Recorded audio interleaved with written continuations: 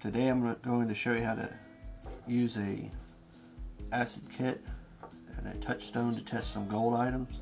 The first thing came off of a pin, and it's marked 10 karat.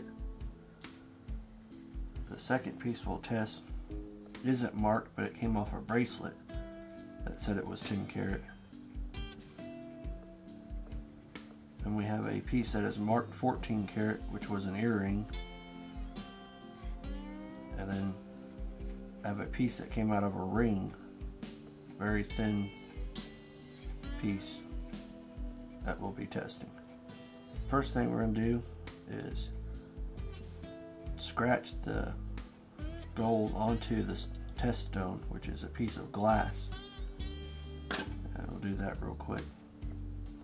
Okay, now we're going to test these gold items. This piece here is marked 10 karat. It came off of a pin. This piece is not marked, but it came out of a bracelet that said it was 10 karat.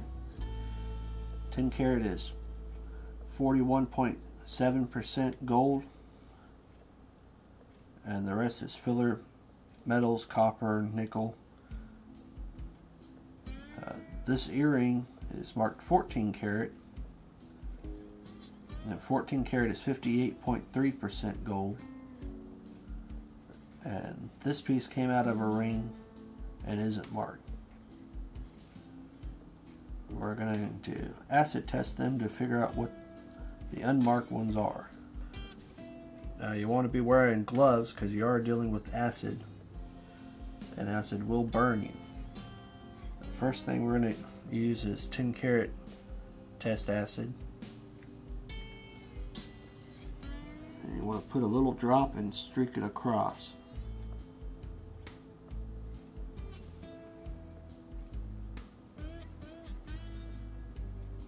See if I can get this piece a little bit better.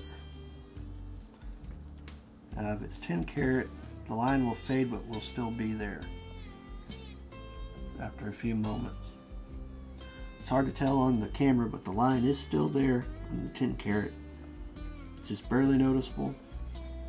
The 14 karat earring line is very strong, and the other 10 karat, or the other question piece, is sort of hard to tell. So it's probably 10 karat. Next we're going to use the 14 karat test acid, and you don't want the acids to touch because they will have a reaction. So we're going to start a little bit lower, start the drop, and streak it across. The 14 karat acid, the 10 karat lines disappear very quickly, but the 14 karat lines are still there. And this line is still somewhat there. Probably up here on the beginning I probably had solder off the back of the thing. It's a very thin piece, so it's most likely is 14 karat. Now to clean up, you wash the acid under water, like the faucet, to dilute it. I always suck up the extra because I don't want to be dripping acid anywhere. Some things do not react well to acid. Next we're going to test some silver items, and to test silver you use a silver testing solution, which is this kind of reddish looking stuff. Now this stuff can go bad over time, and it turns darker colored when it expires. This is an old bottle that no longer works. It gives negative or false negative readings on everything. I'll show you what the difference is in a second. So this charm here is marked sterling, which is 92.5% silver. And that's the most common silver used in jewelry.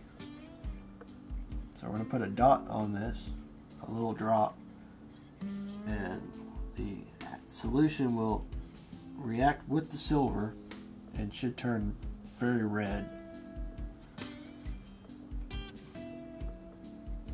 And that proves that there's silver in it. Now this ring is not marked, and we're going to put a drop on it. If there's silver in it, it'll turn red.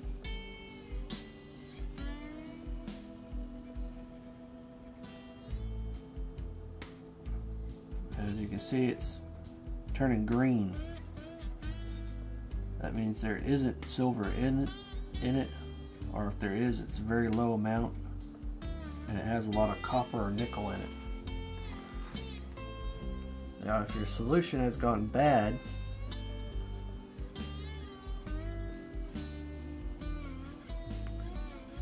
and you tried the same test,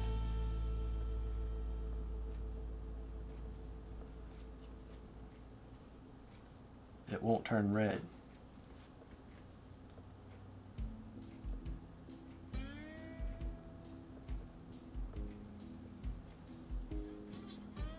Has the same reaction. So you have to be careful, make sure your solution hasn't expired or gone bad. Otherwise you can be throwing away good stuff that actually is silver. And that's how you use silver and gold testing acid.